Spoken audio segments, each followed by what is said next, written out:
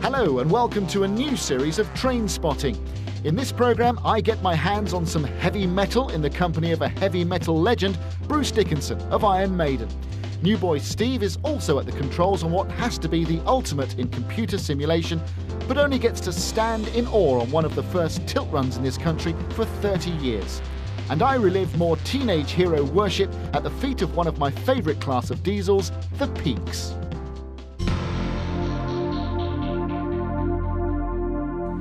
You may remember in the first series of Trainspotting my day at the Avon Valley Railway, where I learnt to drive one of their 060 tank engines that they have there. Excellent day, fantastic fun, had by all. But I've decided to take it a step further and drive something a bit bigger. So I've come to the Bluebell Railway in Sussex, where I teamed up with a hero of mine, Bruce Dickinson, who, as well as being lead singer of Iron Maiden, has retrained as a commercial airline pilot and also happens to be a train fanatic. Hello, Mark. How are you? Yes, I'm doing very well. Shall we go? Let's go. Come on, Bruce. Can't wait to get my hands on a shovel. So, Bruce, I know you're an airline pilot now, but when did your interest in trains first begin? Grandad was a coal miner. I lived with my granddad in Worksop, which is up northish, and we used to go down to Worksop station and sit and watch the steam trains hammer through. I believe the Flying Scotsman used to come through there at one point. Anyway, sitting on the footbridge over the top and just standing there and getting covered in smoke. Clive Groom and John Padgham were to be our driver instructor team, and Clive immediately set us to oiling our loco for the day, the magnificent Blackmore Vale. So that's a feeder, not an oil can. Okay. And there's your cloth for taking the corks out. Right. If you run out of oil, give us a shout. Okay. Get engineers to do this, you know, on the aeroplanes. Now, I did mention that you are an airline pilot these days, Bruce. Of course, you're still with Iron Maiden. Yeah. Is there a championship fencer as well? Yeah. Is there any string to your bow that you haven't tried in life? I always wanted to be an engine driver. When I was a kid, I always wanted to be an engine driver or an astronaut. How did you get into flying aeroplanes then? Well, I just started on little itty-bitty tiddler ones, and eventually I thought, well, I ended up flying the band around, in fact. Did you? Yeah. I flew the band around. I was sort of like their pilot for a while. So I thought, well, try and get a proper job. And I've never had a proper job, actually. You're also a broadcaster these days for the Beeb, aren't you? Yeah, I do just 3 hours a week. You're still writing? Don't get any time to do that. I can just about write my own name. Clive? Oh, good. You are all oiled in the correct places. You didn't miss a cork. No? Right, so what's next then? Right, well, I'm going to run through the controls with you. The driver's controls first. Right. Okay, so at the moment... Now, we obviously had to pay careful attention to Clive's briefing before Bruce was let loose with 128 tonnes of heavy metal. That's it. And then more on that. Hey.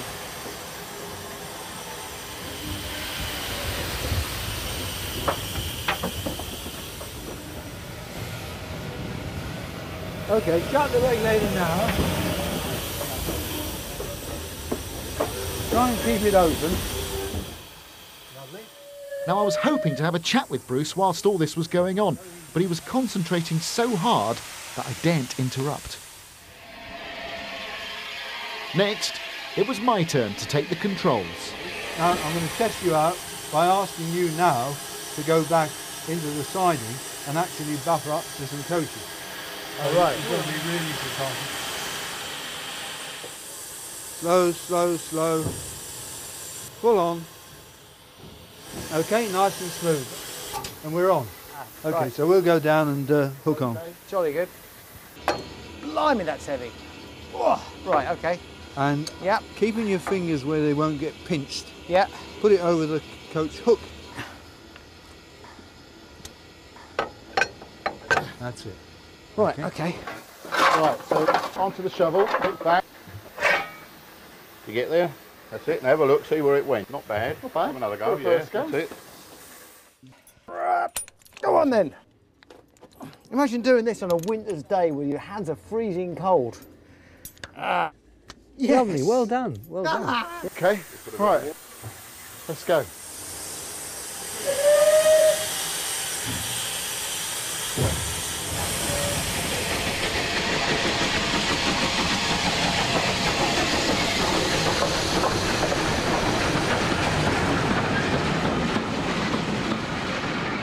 I'll tell you what, it was cracking. Did you enjoy it? I really did, yeah. Excellent. Yeah, could you tell?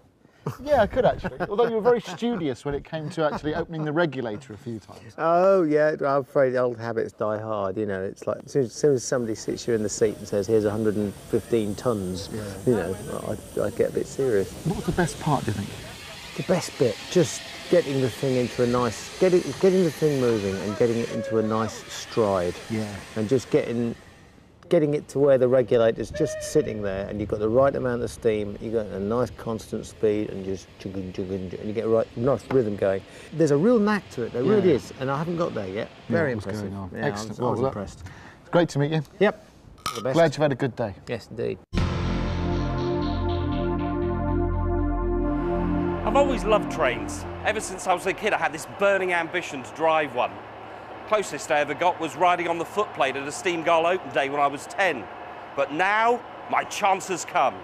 Well, obviously, I'm not going to be allowed to drive this one, but I am off to the Virgin Trains training centre and crew to have a go on the next best thing.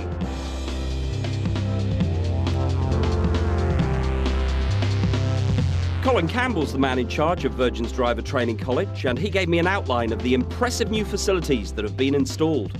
Basically, we have 3 simulators here for Virgin Trains fleet for cross-country and West Coast. We have a West Coast simulator for the Pendolinos, and we have 2 simulators for the Voyager fleet as well. Why the need for a training centre? Well, it's important, obviously, with a high-speed railway that we're operating in Virgin, that we give the best training possible to our drivers. And the drivers, when they come here, what do they have to do?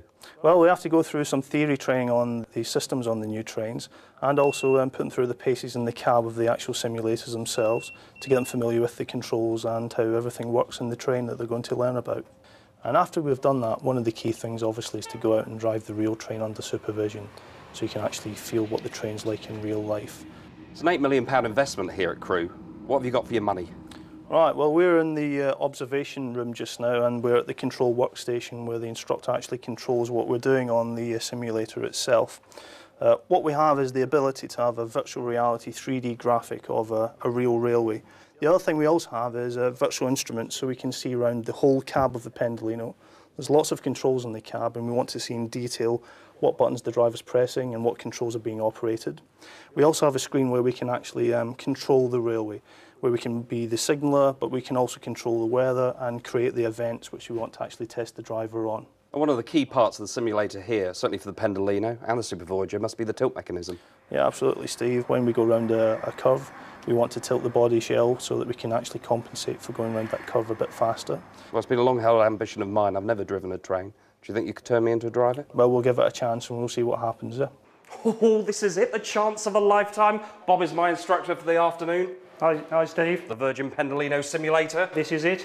You ready to go? I'm ready to go if you are. Go for it. Let's do it. Well, Colin's in the observation room, setting signals, creating routes. Bob, the man who's got to get me out of Nuneaton. Come on, Bob, what do I have to do? Well, before we can move this train, Steve, I've got to go through some of the basic controls. Yep. On the left-hand side, we've got the direction controller. You need to put that into forward. Right. And put your foot on the DSD pedal and keep that depressed all the time. Combined traction brake controller, forward for brake, back for power. Push it down and bring it back into power step 1. And We're starting off. to move. Goodbye, Nuneaton. Hello, Tamworth. Should we go a bit faster? Yep. Can I go down? Straight back to power step 4. And that's full power. 6,840 horsepower at your fingertips. Fantastic. Now what we've got the speed supervision light illuminated blue. The tilt not available light has gone out. We're now tilting. Oh, look, the tilt. There we are, Off that's you go it. to the left, there you are. And that's okay. The tilt will take this speed. In fact, it's taking, what, 100 miles an hour now? Oh, hang on a minute. What's happened here? Change your weather. Change your weather. Nothing to worry, we can deal with that. Should I not be slowing off a little bit? No, you can. This is where your route knowledge comes in. I'll tell you what, the seasons change quick here, don't they? What's happened now? They do in the West Midlands, yeah. That's what it's like. And the fog's cleared, but we've still got the snow. Right, we're doing 125. We're going to continue to increase speed. We're going to get a task warning, and that should come in at 128.5. Right, we're just about getting to 130. There we are. There's your warning. Okay, but we're going to ignore that Right, and continue to accelerate, and I'll show you what happens. When you get to 6 miles an hour above, you'll get an intervention, and then you'll get an emergency brake application. So we're just doing 130 now. And back to normal conditions. That snow cleared quick, didn't it? And there's your intervention. You're no longer in control of the train. So that shows you how TAS works. Right, can you see Tamworth Station? I can see Tamworth Station, I can see some people waiting to get on as well. They look pleased to see me. We'll wait till we get there, shall we? If you like to start putting the brake on, because if you don't stop, they won't be very happy at all. Possibly step 2. That's your speed supervision dropped off because we've come off the main line. Oh, they do look pleased, I'm surprised. There we go. So just take the brake off. So coasting into the station. Just coasting into the station now. There we are. Select neutral. Yeah. No more than 31 an hour, please, because we're coming back out onto the fast line. And all the time these oh. So lift your foot and down again. So I went for everything at the same That's time right, now. I wasn't yeah. sure what to press first. Get the Hello? speed- What's right. this? Emergency brake, please, Steve. Goodness me, look at that. And hit the plunger.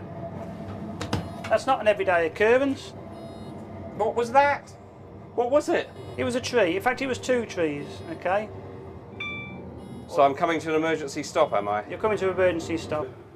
I've never seen a train driven like that before in all my life, see. That was atrocious. Do you really think I should... £11 million worth of train. Should I stick to the day job? I think you better stick to the day job, don't know.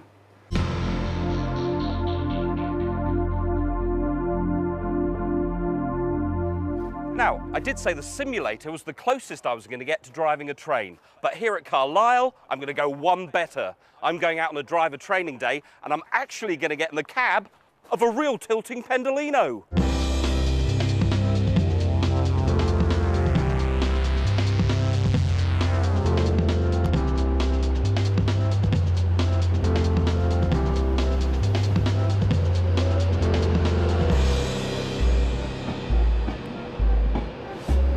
Well, Bob, I wasn't expecting to see you here. I thought you were just the simulator man. Steve, I'll go anywhere.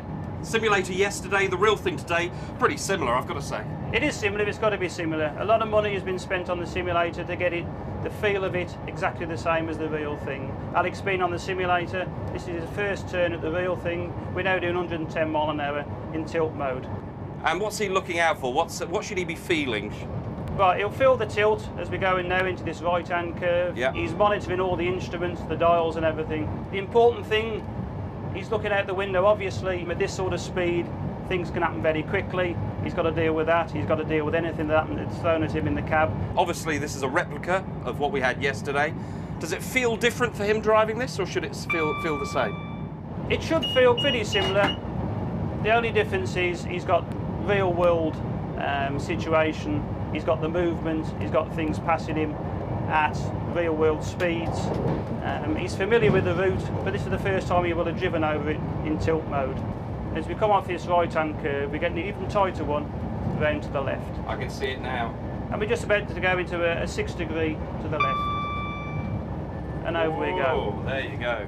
You don't really feel it much though, do you? You can feel a gentle move, but there's no... It is a smooth transition. Yeah. It's very good, very impressive. And how long does it take a driver to acclimatise to these new trains?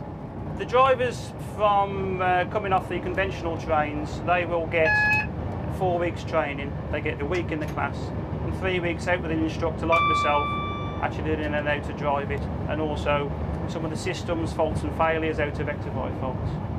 And obviously this setup, a lot more computerised than some of the trains that they've been used to? Tremendously more computerised.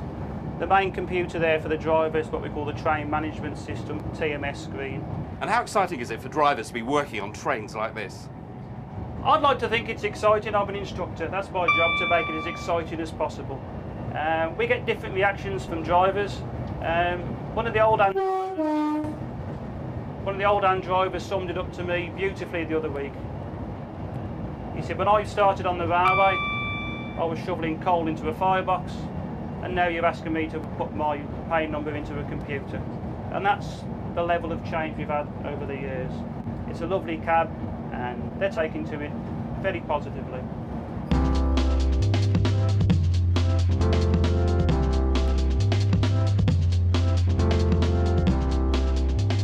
Lee West, you're press officer with Virgin Trains. You must be very proud to be bringing tilting back to the main line. Oh, we all are at Virgin. We're absolutely delighted.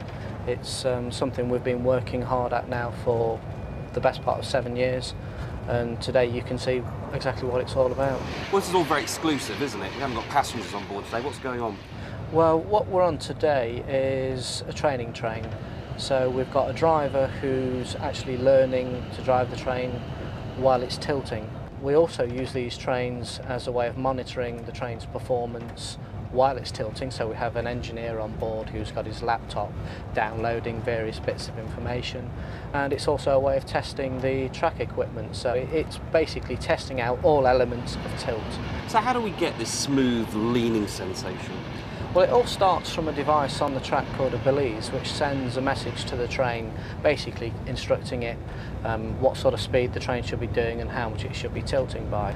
There's a gyroscope at the front of the train, and what that does is then it will send a message to each individual carriage down the train, so that when we reach a curve, each carriage knows when it should tilt, how much it should tilt by, so that you go around the curve smoothly.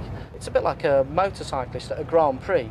You see them take a chicane and they lean and their knee goes close to the ground. It's the same principle in that just by tilting those 6 degrees, you can take a corner at maybe 10-15 miles an hour quicker than you would in a conventional train. And what kind of journey time savings are you hoping to see? A good example is probably between Manchester and London, where at the moment it's about 2 3/4 hours. And from September of 2004, we expect to be doing that in 2 hours 5 minutes. On top of that, because we'll be able to run the trains faster, we can run more trains. So again, going back to Manchester, at the moment the peak time service is 1 train an hour. That will go to 1 train every 30 minutes. So it's almost turn up and go. And this is all down to that little tilt? Absolutely.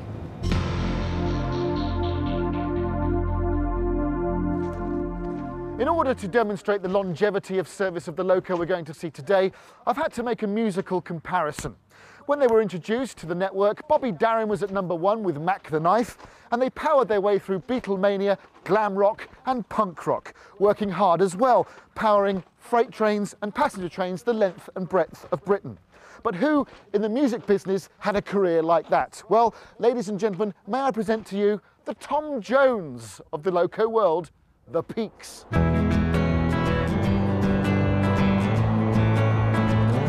Although the Class 45s and 46s were nicknamed Peaks, it was the Class 44s that were the original stars. I visited the Nottingham Heritage Transport Centre to track down one of the last of these legends. Mike Kerry, you're chairman and director of the Peak Locomotive Company. Can you tell us about the 44s? There were originally only 10 built, weren't there? Yeah, there were. There were D1 to 10 were built at Derby Loco Works just over the road there, 20 miles away in the end of the 1950s, 1958, 59. They were really a prototype class, you might say, because D1 to 10 were just 2300 horsepower locos, and at the time they were built, they were the most powerful single-engine locos in Europe, because you've got one big 12-cylinder Sulzer engine made in Switzerland. And Peak, I suppose, is just a nickname for them because they were named after mountains in England and Wales. That's right, yeah. I mean, D1 was Scafell Pike, which is the highest mountain in England in the Lake District, and D10 at the end of the class is the second highest mountain in Wales. And they went through, D2 is Helvellyn, which is the second highest mountain in England, and D4 Great Gable is the 4th highest. And this is what we're in. We're in the cab of Great Gable at the moment. Yes. Were they originally used for passenger trains? Because they ended up on freight, didn't they? And then they went into passenger service straight away on the West Coast main line that's now famous for Virgin trains, London to Glasgow. And because there was only 10 of them, the bigger classes of more powerful locos that follow were able to bump them from the kind of top link. If you're from the East Midlands, do you have this like affinity with the Peaks? I think that's going to be the true of anywhere throughout the land. You get an affinity with your local classes of trains, those that you grow up with. I mean, I grew up with these and spent my Saturday mornings down at Nottingham Station watching things like this. So yeah, that's where the interest comes from. So we're not going to get a chance to get this one up and running today? No, not today. It takes, I don't know, 3 or 4 blokes probably a day to get it to go, because the locos don't take kindly to antifreeze, so we store them over the winter, we sheet them over, we drain all the water out and leave them alone for 4 or 5 months. So unfortunately we can't warm it up for you and show you it running. So I can't see a Peak running today? You can see a Peak running today. Later on we're hopefully running the 45 and the 46 up at the Midland Railway at Butterley, so if they're behaving themselves I can show you them quite easily. Fantastic. They smell the same.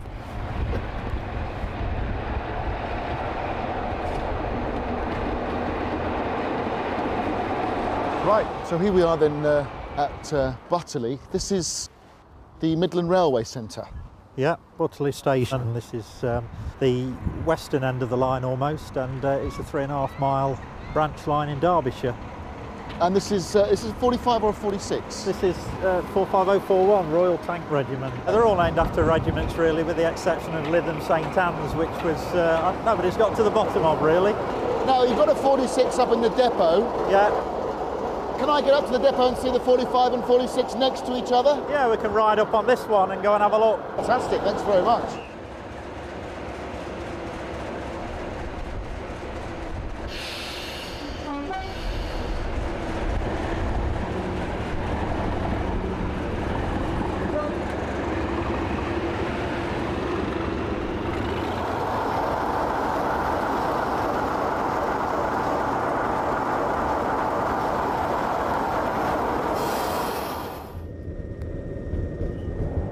So Mike, here we are then, we've got an example of a 45 Royal Tank Regiment here and D182, the 46 there. Yeah. What's the fundamental difference between the two locos?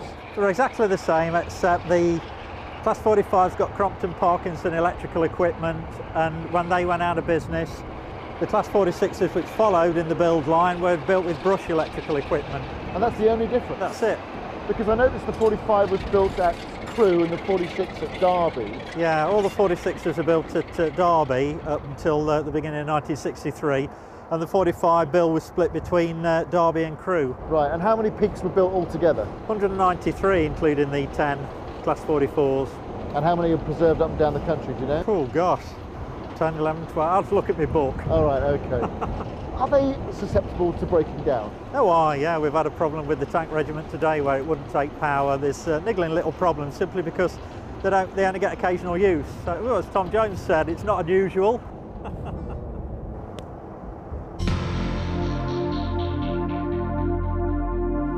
So if you were to compare yourself to a rock star, then who do you think it would be? Oh, probably Bryan Adams. Oh, yeah. Yeah, how about you? I don't know, I've always thought I resembled Prince a bit, actually. Prince? You've got to be joking. Why not? Your hair's all wrong.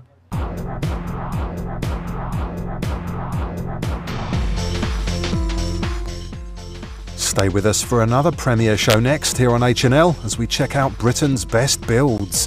Which one gets your vote?